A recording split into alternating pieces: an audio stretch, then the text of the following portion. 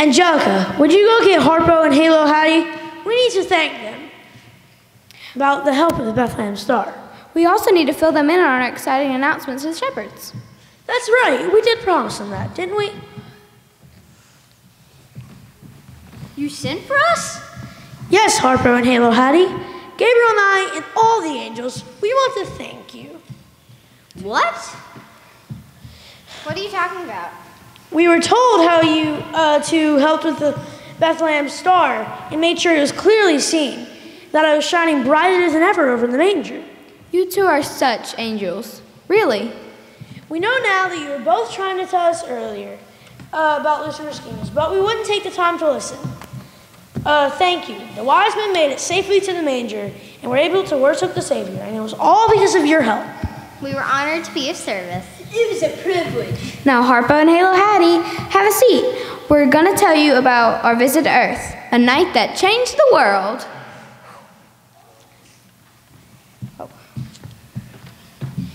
I need your Angels, I need your attention. I just received word that the Father's order plan is already in motion. The shepherds have been seen running through the streets of Bethlehem announcing Christ's birth. They're telling everyone what they have seen and what they have heard. The message is going out. Jesus, the Savior of the world, has been born. Roll call. Cherubim? Here. Seraphim? Here. And the multitude of heavenly hosts? Here. Our work has been done and our duties have expanded. Every time someone puts their faith in Jesus Christ as our Savior, it is our privilege, angels, to celebrate and praise the Father together. And no doubt about that, the heavenly hotlines will be busier than ever. So Gabriel, sound the trumpet. Angel alert, places, celebrate. To the world the Lord is come. Let earth receive her King.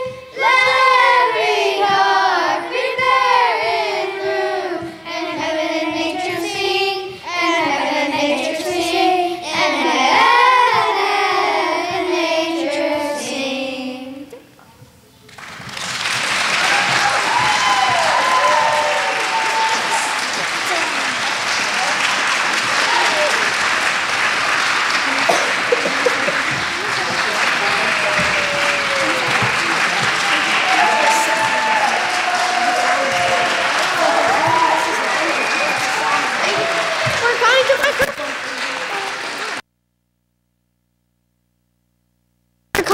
Thank you for coming to my Christmas play.